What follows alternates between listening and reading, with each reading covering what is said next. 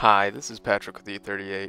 In this video I'm going to show you a typical workflow for one of Inertial Labs' RESEPI LiDAR systems.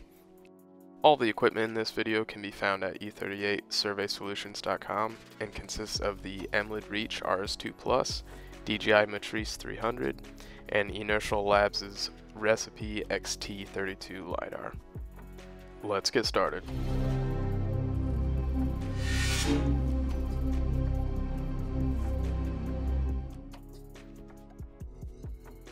The XT-32 that we're using comes with reinforced dampeners that I've installed prior to this mission.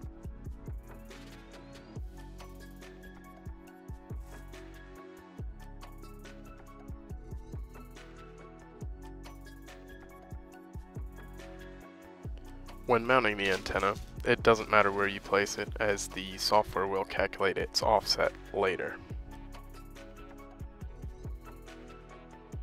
Make sure to route your antenna cable around your drone as to not interfere with sensors or props on your drone.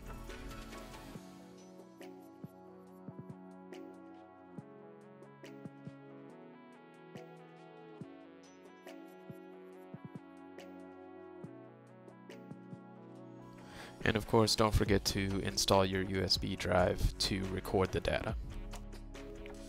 Before we fly our mission, we have to run convergence procedures to calibrate the LiDAR. We're going to begin with our static alignment of our RESEPI, which needs 30 seconds before it takes off. Then we'll need to get the RESEPI in the air and flying straight for 5 seconds at or above 5 meters per second, and complete a figure 8 before we execute our mission. We can fly that figure 8 manually, or what I'm going to do is set a waypoint mission in the shape of an hourglass that has the aircraft set to curve through the points to achieve our figure 8.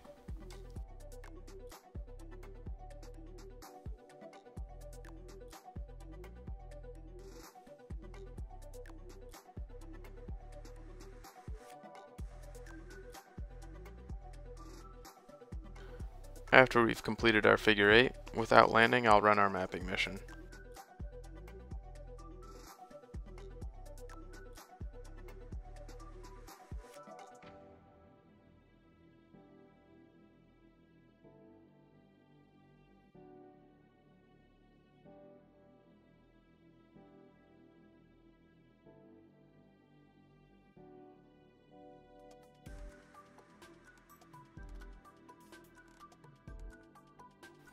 After our mission is complete, we will need our final 30-second static alignment before we shut down the RESEPI and then the drone.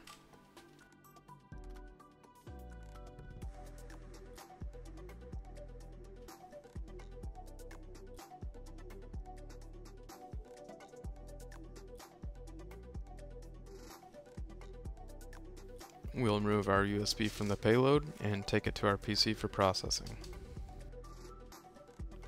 Let's grab our base station data first.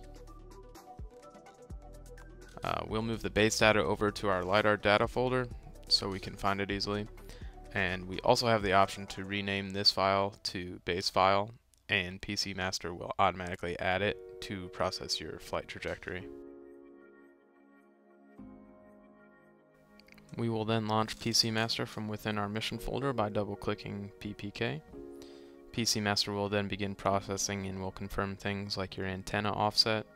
If you didn't rename your base file, it will ask you to find it. Then we'll confirm the location of your base for the mission.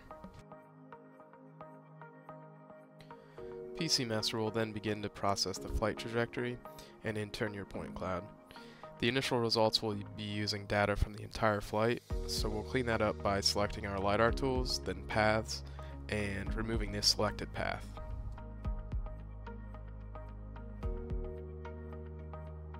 We can now right-click at the start of our mission flight and select Start Selection here. Then to the end and select Finish Selection here. And only our mission's flight path should be highlighted.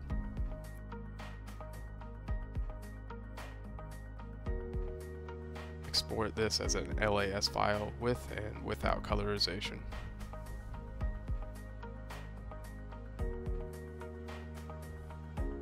Post-processing, we have our point clouds finished, and here's what they look like. In this abridged mission, we've seen how streamlined Inertial Labs has made this process. Check out our case study linked in the description to see the accuracy we are achieving in this mission. If you liked this video and would like to see more like it on any of the products we offer at E38, leave us a comment on what you'd like us to cover. I'm Patrick with E38 Survey Solutions. Thanks for watching.